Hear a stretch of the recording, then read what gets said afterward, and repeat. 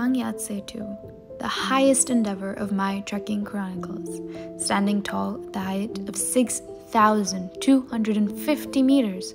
It was awaiting my anticipated summit attempt, my first ever 6,000-meter plus expedition in no other than my home country, India, was about to become my most prodigious achievement.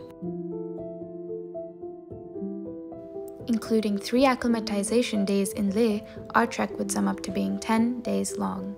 A trekking expedition in India meant camping and getting our sleeping bags ready. Ready to get ourselves soaked in the numbing cold water of the river with sharp pebbles under our feet was one arduous task. As enjoyable as crossing the river was, I think we were far more entertained by watching others cross.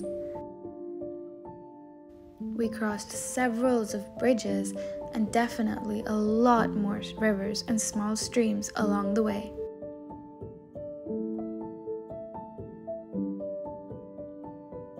After reaching the base camp, our main task was to understand the technicalities of the trek and train with the equipment to prevent any inconveniences at the top.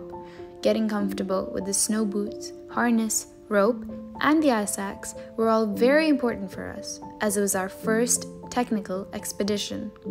Then, finally, came the time for us to fulfill our dreams and go for the final summit push.